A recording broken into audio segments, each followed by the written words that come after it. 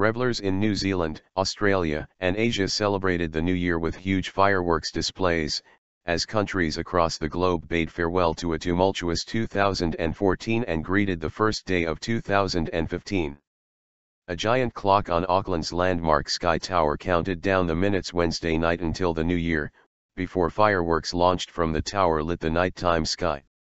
In Sydney, more than 1.5 million revelers massed in warm summer weather along the shores of the city's harbour to watch a spectacular eruption of pyrotechnics that featured depictions of shimmering gold and silver palm trees. Splashy bursts of colour from the fireworks filled the sky over Victoria Harbour in Hong Kong. Cities large and small across the world prepared their own fireworks displays, concerts, and other celebrations unique to their communities.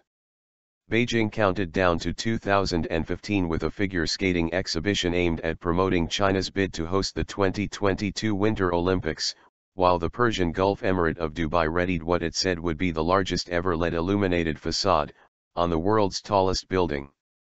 Rio de Janeiro was expecting more than 1 million revelers to crowd its Copacabana beach for rock concerts on 3 stages.